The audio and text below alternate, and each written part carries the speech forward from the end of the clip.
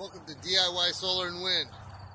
I have to discuss the situation I had. We had like 2.5 weeks of clouds, lots of rain, tons of rain. So I started adding more of the big blues, 245 watt solar panels, and still wasn't getting the results that I was looking for until we got a nice sunny day, and I had a half a day luckily, and 14.8 is not good for the batteries, in my opinion.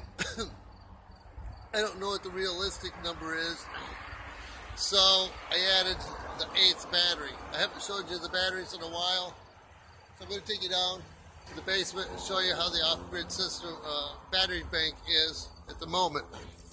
I'm not an expert, but I am having a lot of fun with this. So we have 11 solar panels here.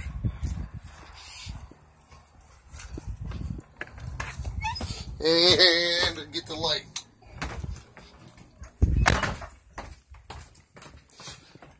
I didn't clean it up. So,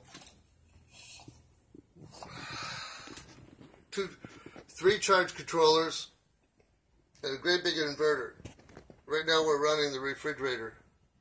Inside here I have 4 batteries and it's sealed. I got the caulking on there, the hot wires, the cold wires from the inverter going to the batteries, and a garden hose, which everything, I got a rubber stopper and I drilled some holes in it, or actually a guy from work, so that works really good for going out. I'm going to caulk that in a little bit, and the garden hose goes right through the window, and I put a screen on it so we don't get bugs in there.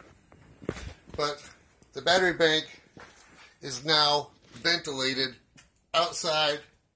I had 3 batteries up here, 7, but that's getting a little dangerous. So I went ahead and I put these down there. But here's the connectors on this side of the battery box. The hot and the cold to run down to this set of 4. So now I have 8 batteries.